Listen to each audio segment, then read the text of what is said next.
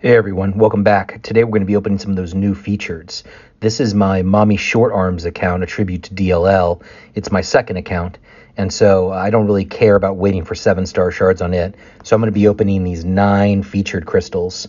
I'm saving all of my opening on the main account until next week, but let's just see what we can get out on this account. Any new champion is awesome for this account. There are a couple champs here that I could awaken in this pool as well. So let's see what we start off with. And not a great start. Rogue. I'm not good.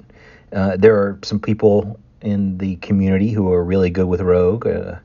I'm not one of them. So we'll just say thanks for the ISO. And keep on moving to the next one. And hopefully we get something a little bit better. And we are going to end up with, all right, that's one new featured champ. It might be the worst of the featured champs in this pool, but he is new. So maybe there'll be some usage for him later on defense or something like that. There are a couple nodes on the war map where he can be problematic if you don't have the right counter ranked. All right, next crystal, what do we got here?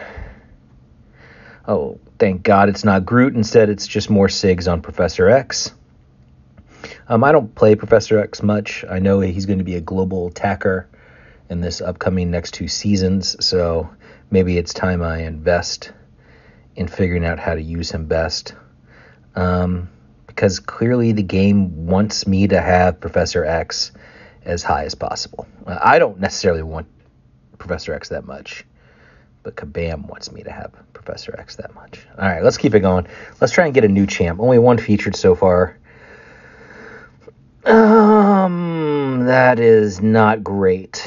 It's funny that Kabam insists on putting some stinkers in every single one of these featured pools.